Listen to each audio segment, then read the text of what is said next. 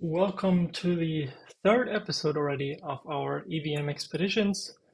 This is a series where we kind of dive into different topics of the EVM, so anything related to Ethereum, various tools, sidechains, mechanisms. And today we're going to be looking into subgraph development, specifically an intro and how to get started there, setting up your first subgraph locally to get the gist of it. Subgraphs are very popular in the Web3 space due to the graph hosting them and having a whole network to run these.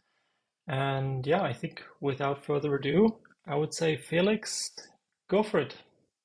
Yeah, welcome to setting up a local subgraph environment. Yeah, I'm gonna jump right into it. So basically, over the last 2 weeks, I tried to set up the local subgraph environment to be able to test subgraphs locally, obviously. I try to include Foundry's Anvil as a local chain, and experimented a bit with how to set up a basic subgraph. Yeah, how to push an example contract to Anvil and stuff like that, and obviously include the graph node into it. Yeah, okay. Let's see. So for setting up the local environment, there are some prerequisites that we need to include, or that you have to have on your PC. The first one would be the node package manager, Foundry. Docker is I use Docker for the setting up the graph node, and we need the graph CLI. That one is used for code creation of the subgraph later down the line. Yeah, I'm just gonna follow the README file. I structured all of my how you can set up the system for yourself. Yeah. So first things first, let's set up the node packages in the basic subgraph folder. I mean, easy enough. npm install. Nice. Have to use sudo.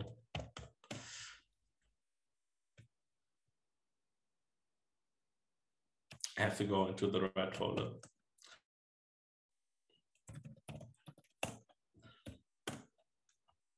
All right, let's go. Yes, did it. Okay, next step would be setting up the anvil chain. This basically represents our local chain. It comes from the anvil is basically an extension from Foundry that allows you to create a local chain on your PC. We're using here host 0.0.0 to basically create it's the access point for the chain in this case. While we're using 0.0.0.0, I don't actually know. I talked about it briefly with Marvin. For some reason, the graph node accepts this address and searches for it automatically with a script to create a connection between the two. So the address we get later down the line will be something along the lines of 172 point something something, and against our reason we can still connect to it via the local host. Don't ask me why. That was one of the main points where I got stuck along the lines. Yeah, so we set up the local chain, and now we're gonna push an example contract. The example contract is pretty basic. It's just a data mapping. We basically have a function that adds data to the mapping here, and every time data gets added, we increment one further. So we have an ID on the first place, and then we increment. So we have,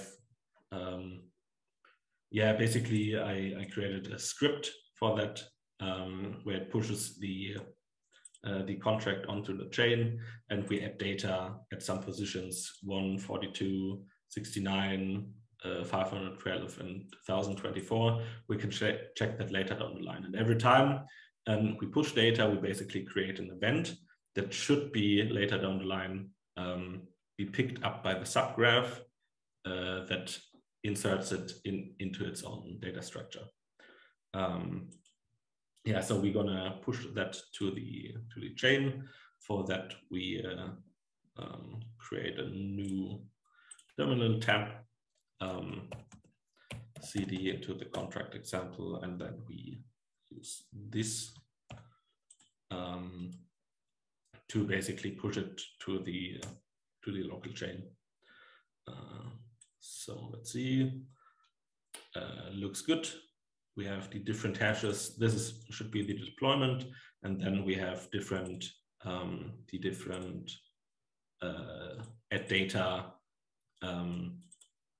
functions that are called down the line. Yeah, looks good. That should also be represented in the anvil right here, in the anvil tab. You can see contract created at this address. All right. So now let's set up the local graph node. The local graph node basically hosts all the subgraphs and automatically caches events that get listed by the subgraph from the contracts. So if, for example, that listens to the events that got emitted from the from the script, it should automatically grab all the data and include into the data structure of the subgraph. All right, for that we create another tab, and we move into the Docker subfolder. Use Docker to set it up. I think in the background it includes a local IPFS node to save all the data, and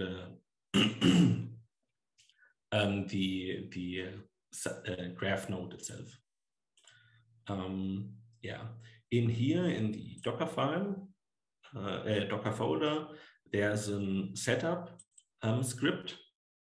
Basically, finds the local chain that we use. So, for example, the anvil chain, and writes it automatically into the Docker Compose file. So we're gonna, if we look into the Docker Compose file, we have here the whole environment that it tries to set up, and the chain that we try to connect to. In this case, it says here host Docker internal 8545. My Linux system in this case can't find that one, so we're going to use the script to set it up. We're already in the correct folder. We're going to start a script. I think I have to use sudo for that.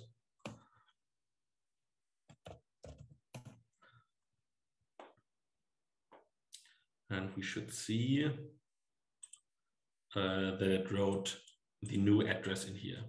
So counterintuitive, as I said before, normally you would start a chain just on the local host and connect via that way, but for some reason that didn't function. And later down the line, we like ironically, when we deployed the contract, I used the local host, as you can see here, for deployment. So there's some, I don't actually know how it works under the hood, but that was one of the main points. That, I mean, a bit dumb in my opinion, but what are you going to do? Okay, so we changed the host IP to the correct address, and now we can start a Docker. Sudo for that too.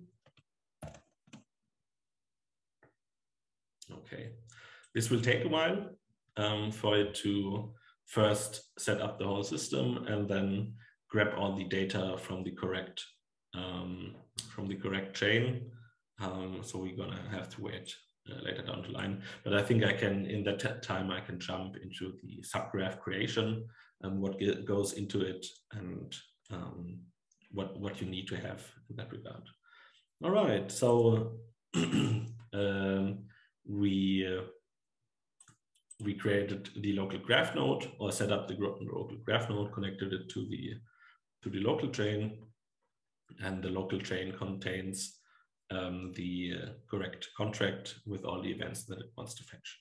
So what we have to do now would be to create the basic subgraph, or one subgraph. Yeah. In regards of the subgraph, a subgraph essentially consists of a few files that you have to have in there.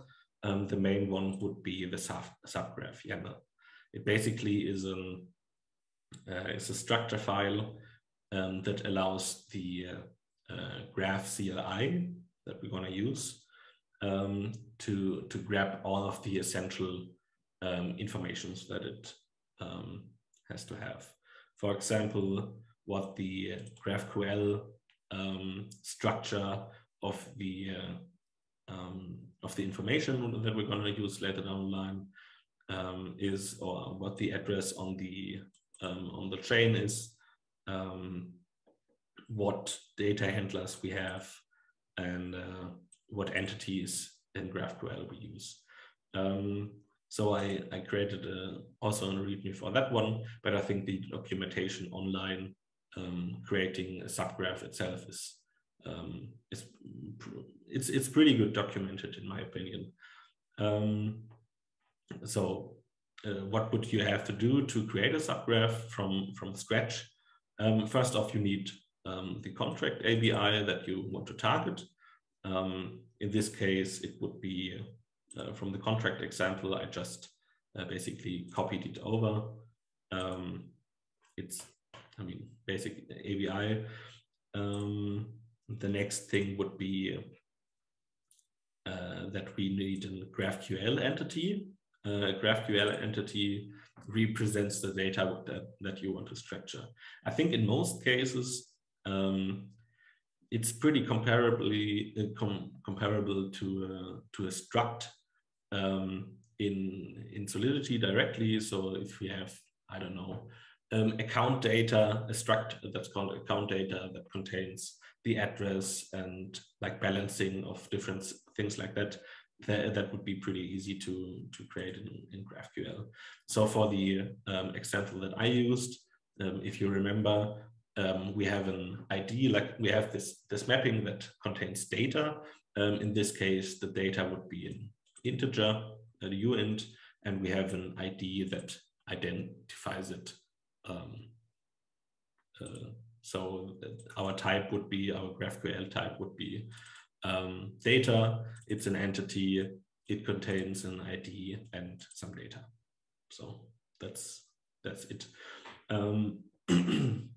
What we would need after that would be to basically create a mapping file that reads one event from Solidity and transforms it into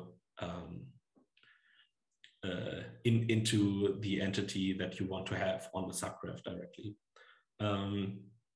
In that case, we use the graph CLI to create some auto-generated JavaScript mappings that allows us to, let's see, let's go with graph code gen. So we included the ABI right? We included the GraphQL entity that we want to have and the subgraph YAML that connects all the points we want to have.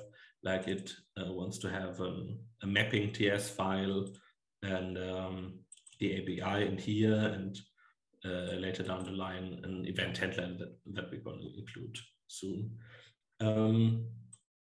So with the with Graph Code Gen, we can now create the JavaScript mappings that we use in the background for easier implementation of the real mapping that we're gonna do soon. So let's see the CD basic subgraph, and then we do graph code gen, and it should create a generated file that basically contains all the data from the events from the contract and also from the entity. Nope, didn't want to do that. And these things, like the data mappings and all of that stuff, we can now use in the real data mappings file for real reference. So we have the schema that we created here, like that one. That's the wrong file.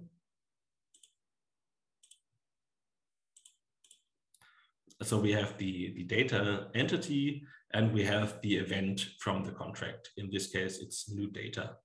And what we basically do is create a event handler in JavaScript that takes an event, new data in this case, and then handles the event basically. So in handle new event, new data, we basically just say, okay, we have a data object and we set some parameters in that one. So data is data, and we save that object. When we get into more complex structures from contracts, we can do something like change. Let's say we have another event that's called change data. We would basically also get the event, and then we search for the old data object and change the things we want to change in that one. That would be also an example. All right. Let's see if by now.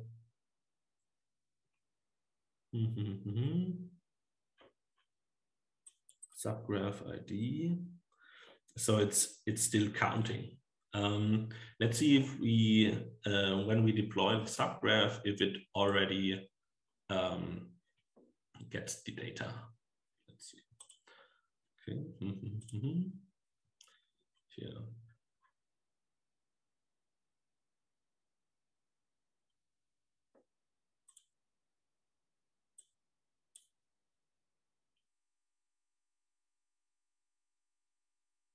There we are. So deploy subgraph would be, we basically navigate into the subgraph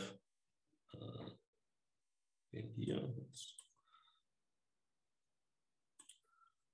And then we say graph code gen. I mean, we already did it, but it doesn't make a real difference.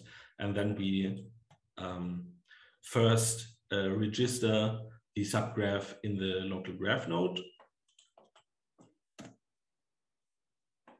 Did that, and now we're gonna deploy it on the local graph node.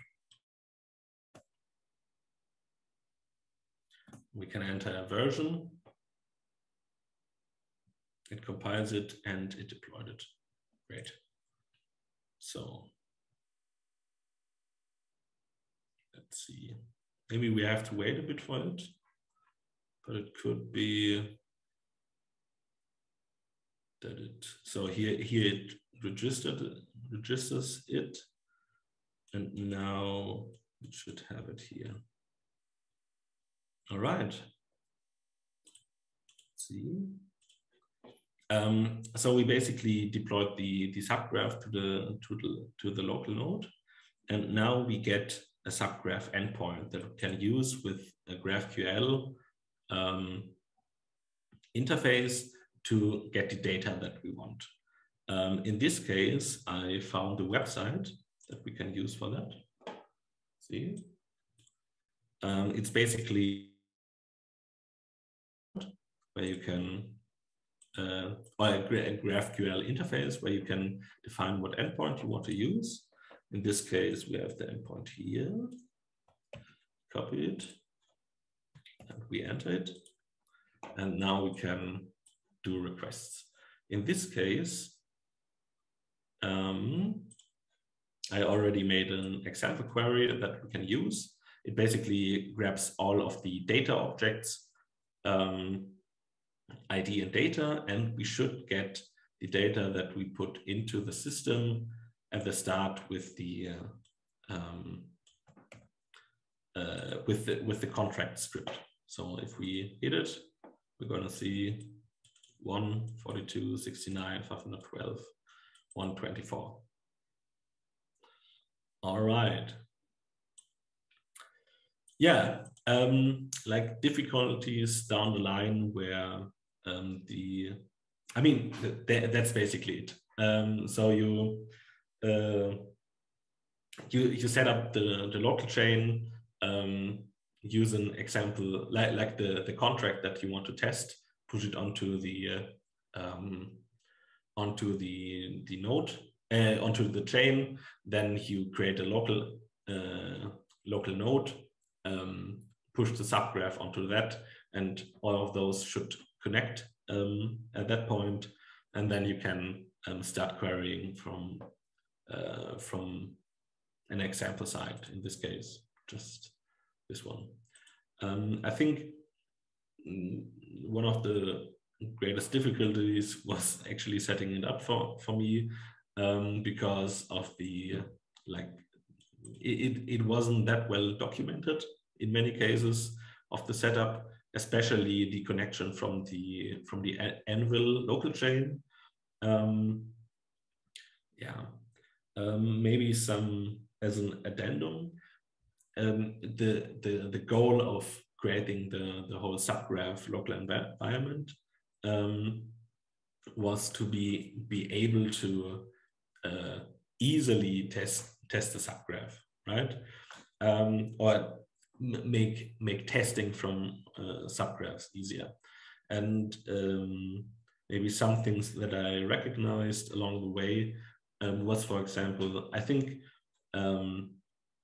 for one of the steps that are necessary to test the whole setup is that you have to have at some point also a script that contains an example's data structure.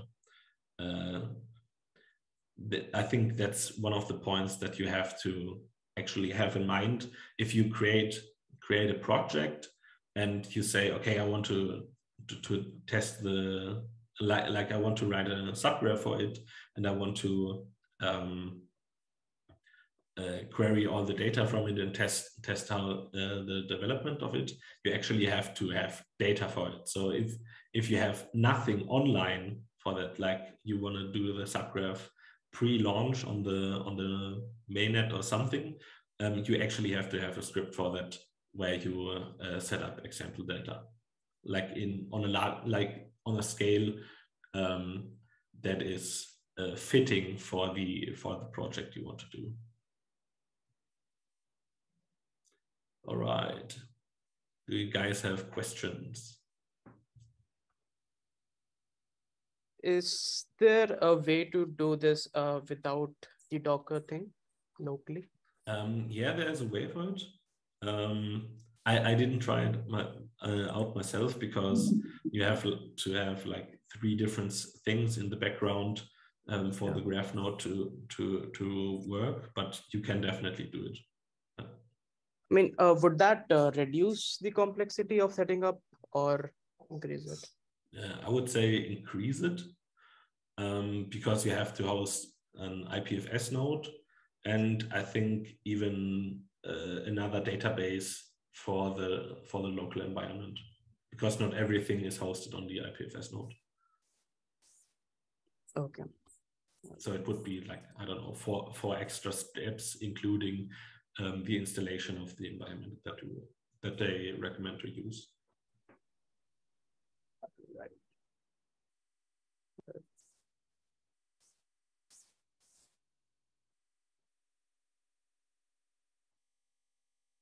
Any other questions?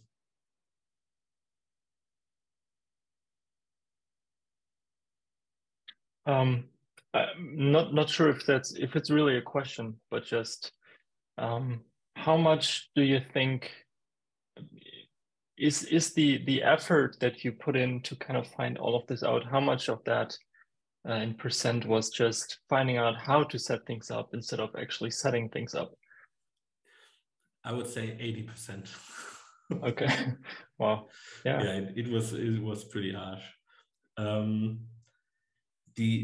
I think the actual setup, now that I made the guide, is still pretty extensive, because you have, I mean, every time you want to test the setup, you would basically have to create the local chain, and then you have to push the contract, then you have to create the local node, push the subgraph onto that one. You probably can optimize it with some scripts, but it's still pretty extensive. Also, if you set up the graph node itself, that takes like 10 minutes till it's at the point where it has all the data fetched. Maybe not 10 minutes, but it's a few minutes. And like, you make a change on the subgraph environment, and then wait 5 minutes for it to fetch all the stuff. I don't actually know if that's worth. I had the feeling that for the whole subgraph development, that you basically just do it with the finished contract. And I think for the I mean, one of the goals was also to see how you can include subgraph development into the development of a Solidity project. And I think in how people would get a feel for it, how to create events and all the stuff. But in my mind, it's like everything that changes state has to have an event, and with that, everything is basically already available for the subgraph to fetch. And you basically have to have a full representation of state off chain. And I think that just includes that you have to basically create an event for every state change. And I think that's not too hard to keep in mind, at least. Yeah, makes sense. Is it also, I would assume at least then, that in the events that you emit, you would also need to include everything, every data point that you would want to have in the graph, or do you also? No. I think you would only need to include in the events what you changed, because like at the start, like let's go with the struct example.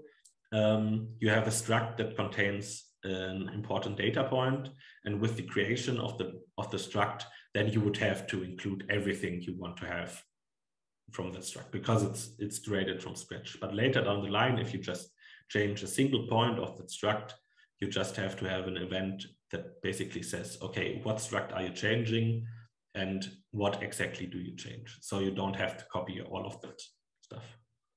Yeah, that's a good point. I kind of meant that just in going with your example, you can't then just have an event saying this struct has changed, that's the ID. So because then you don't know what has actually changed, because you have to think about that you always have to emit the stuff that you actually want to work with in the graph, which I think if we keep that in mind, then the contracts should already be ready for a subgraph at some point. Yeah. Yeah, very good point.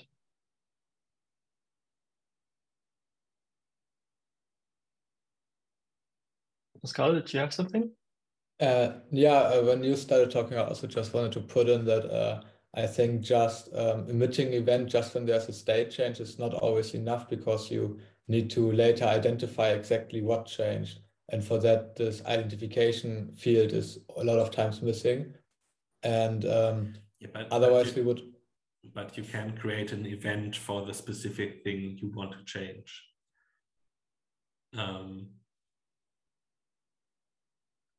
Like if you have a specialized situation, you create a specialized event for it. In my mind, at least. So you're saying basically if there is an owner change, it doesn't matter that it only contains an address, because we know that the event is called owner has changed, so we know what it is for. Yeah. Yes. Okay. That makes sense. Yeah.